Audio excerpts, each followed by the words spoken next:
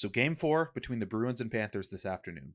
The Bruins have a chance to take a 3-1 series lead and head back home for game 5 with a chance to close it out. Let's break down the game. Just under midway through the first, with the Bruins on the power play, David Pastrnak feeds Tyler Bertuzzi, who fires a quick one-timer, and Sergei Bobrovsky makes an outstanding save to keep the puck out. The rebound comes right out to the slot, and Pavel Zacha tries to bury it, but Bobrovsky makes another great save. The puck stays loose and sits in the crease before Brad Marchand skates up, takes a couple swipes at the puck, and eventually scores. It appeared that the official blew the whistle prior to the puck going in, as he lost sight of it. The play would go under review, and it was determined that the puck completely crossed the goal line before the ref blew the whistle, so it was deemed to be a good goal. With time ticking down in the first, Charlie Coyle dumps the puck into the Panthers zone and goes after it on the forecheck. He lays a nice hit on Casey Fitzgerald, and the period comes to an end. Garnet Hathaway looks to get into it with Gustav Forsling as the two exchange some shoves, but out of nowhere, Matthew Tkachuk skates up behind Hathaway and cross-checks him right in the ribs. Hathaway goes down, and the refs immediately jump in to calm everyone down. This was honestly such a dirty play by Tkachuk, and I think the league needs to take a look at this. If we take a look at the replay to get a closer look, you see Tkachuk just bury his stick into Hathaway's ribs. I have personally been cross-checked like this before, and I can tell you that this hurts really bad. There is no protection in that spot between the bottom of the shoulder pads and the top of the pants. I can't even imagine how much pain Hathaway was in. I get Tkachuk was probably frustrated after being absolutely laid out by Charlie McAvoy a few minutes prior, but you cannot do this.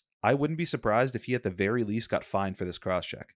Tkachuk would get a 2-minute penalty to start the second period, and the Bruins would make it count as with just under 15 seconds to go in the power play, Taylor Hall enters the Panthers zone and finds Dmitry Orlov on the wing, and Orlov then finds Jake DeBrusk out front, who redirects the puck in to put the Bruins up 2-0.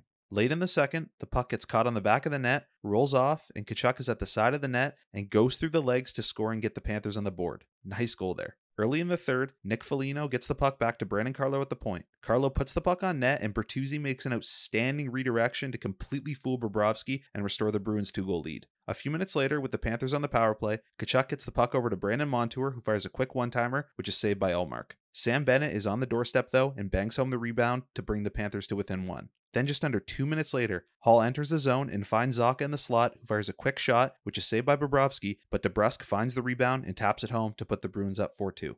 Late in the third, Thomas Nosek flips the puck out of the zone, and Hall chips it by Radko Gudas to get loose on the breakaway. He makes a nice move and beats Bobrovsky to put the Bruins up 5-2 and pretty much seal the win. The Bruins would add an empty netter and take the win 6-2. I think the Bruins close out this series at home on Wednesday and move on to the next round. I just don't see the Panthers coming back being down 3-1. You never know though, so we'll see how it plays out. Let me know your thoughts below. Please like the video if you liked it and subscribe for more. Thank you so much for watching.